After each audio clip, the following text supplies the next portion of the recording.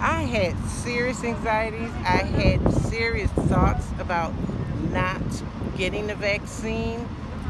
And I just weighed out the difference. You know, no one has a cure for the flu. And we still get a flu shot every year. You know, so that's what got me going. And Lord knows I don't want to catch the COVID. Not again. I had it in November of last year. I don't want to experience that, and I didn't want my husband to have to experience that either. The anxiety of getting it, I had some serious anxiety till today. I was like, I'm ready, let's go. Let's get it done. So that was a plus for me. Yeah, it was.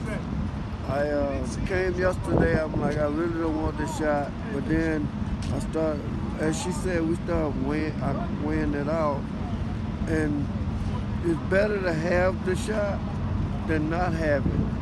In case you do, you know, your body can build up antibodies to the virus, so if you do get it, there's more of a chance you're gonna make it through it. Yeah. With the virus, with the vaccine. The experience was nice. It was fast. It was easy, and I'm a screamer for needles. I didn't even have to scream. It was nice, fast, and have you to wait 15 minutes afterwards to make sure that nothing goes wrong. So I like the way the process went.